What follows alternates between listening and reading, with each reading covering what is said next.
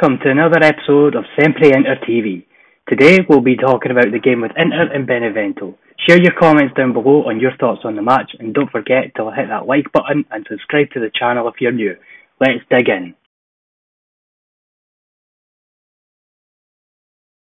For the first half, there isn't really much to talk about other than it was good to take the lead early, and it was quite fortunate the way it went in. A fairly messy goal. Eriksen's free kick was a good delivery into the box, in a dangerous position, and it just took a deflection and went in top corner. Simple as that. So there wasn't really much else to say. Benevento did look fairly decent going forward, especially earlier on in the first 25 minutes or so. They did look like they could pose a threat, but that was snuffed out pretty quick, and they didn't really pose a threat much afterwards. They did have a penalty shout, which was deemed to be outside the box, which is why VAR didn't rule on it, which they're not allowed to. So the foul, once you saw the freeze frame, it was outside the box. Ranocchia did look very shaky, and he was making Lapadula look a lot better than he actually was. With all due respect, Ranocchia just shows more of the level he's on rather than Lapadula. Other than that, Hakimi and Barella link up was good. Eriksen looks much more comfortable, and other than that, it was a positive first half. The build-up play was good. Arguably, we should have been ahead by more, but not much else to say.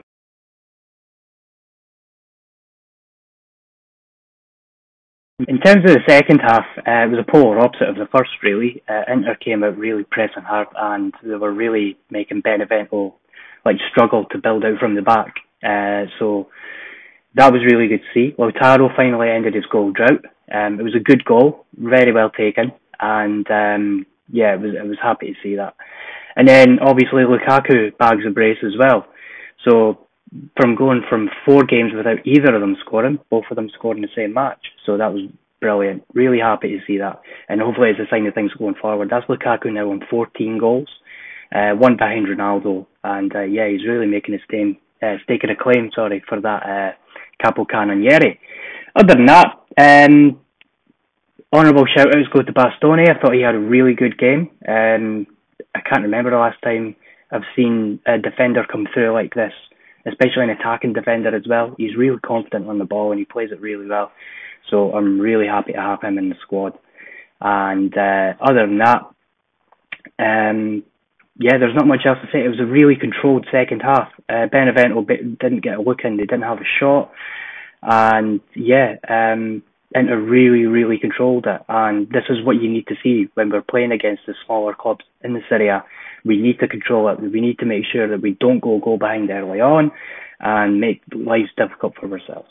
So, if this is what life's like when Conte isn't on the bench and Stellini is, then I'm all for it.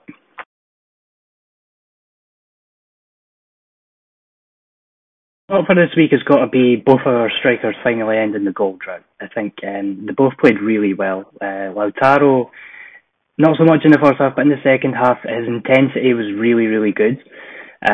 He was really pressing high up the pitch and displayed that with the Lukaku's goal. If it wasn't for him cutting out the Benevento keeper's pass, then Lukaku wouldn't have scored that.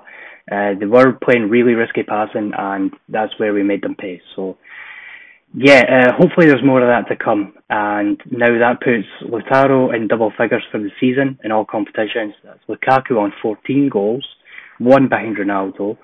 And, for him going 4 games without scoring a goal to still being 1 behind Ronaldo shows how important he has been for Inter.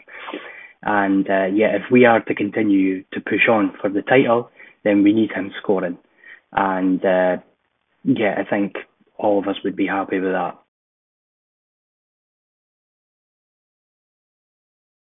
I have to pick a flop for this match, but I think I have to go with Andrea Ranocchia. I just think it shows the current level he's at now, and we definitely need strengthening in the centre back backup positions anyway.